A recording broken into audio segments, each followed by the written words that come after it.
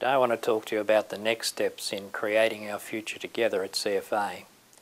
It's fair to say that there's never a quiet time in the CFA, and that change is the only constant that we have. It's my preference and that of the board and the executive that we change because we want to, because we need to, and because it makes a better CFA. In this phase of creating our future together, we're looking very, very closely at how we can improve the efficiency of our support services that enable us to deliver those critical emergency services on the ground. The work that our brigades do tirelessly day in, day out. We know we can do better. We know that our efficiency levels can improve, that we can reduce duplication, that we can improve business processes across CFA, and that in doing that, we can better support our frontline service providers. We need to keep pace with what's changing around us. We can't rely on what was good enough yesterday to be good enough tomorrow. And in all of our support services, we know that we can make changes that are beneficial in that regard. And we have to live within our means, just as everyone else is, and we'll do that also. We restructured CFA in the last couple of years as we bought a new capability in terms of the executives as we enshrined the chief officer with 60,000 people under him to deliver the services in accordance with the recommendations of the VBRC. I think we've got that right, and I think it's working quite well. Now, as I mentioned earlier, we need to look at our support services. How can we better do that?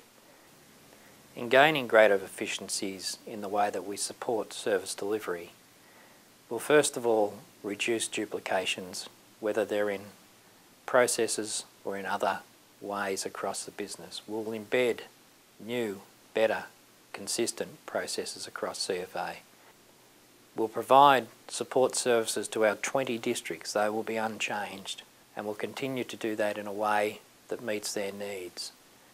The service support provision will know no boundaries. It will be provided where and how it's needed, rather than being regionally affixed or HQ affixed. In fact, we won't be talking much about HQ anymore. We'll be talking about the State Service Support Centre. One of the cornerstones of this change, however, is we will consolidate our number of regions. We will come from 8 regions down to 5 regions. This gives us a good alignment with other government departments who have done similar changes, but it also gives us a better arrangement in terms of command and control for the chief officer, and a very clear setting for us in which to support that delivery that comes from fire and emergency management. When I talk about support services, I mean those services that are needed every day across CFA. Whether it's at headquarters, whether it's in a region, whether it's in a district, we need people and culture support. We need financial capability. We need training and development capability.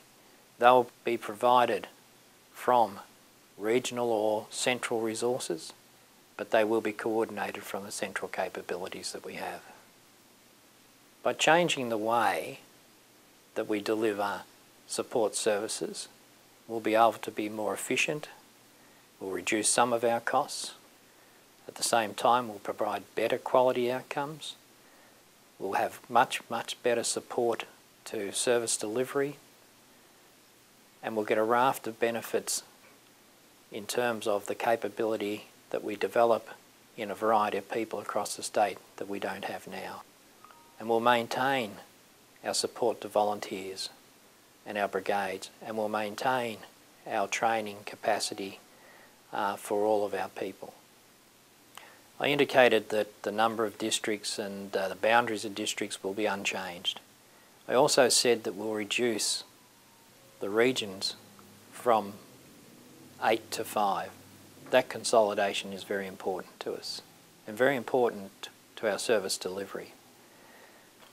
At the moment, both Grampians and Barwon South West would probably remain unchanged.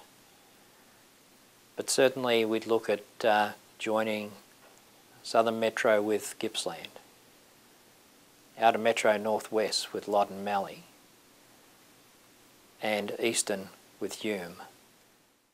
Along the way though, we'd value your views, starting now. Consulting with you is one way that we can get the best understanding at the front end as to what's needed and how it will work, and we're willing to continue to take that feedback over the next year or two as we deliver the outcomes. This is just another change at CFA, but an important one. It involves a great many people. There's been some anxiety and some concerns in people over recent times with a view and some errant information out in the public that says that CFA is going to apply packages and get rid of some of its people. Can I assure you today, there are no packages. Where we have reductions, they will come only by natural attrition. Through the process, we need our people to stay on board with us. At the end of the day, the objective here is the communities we serve.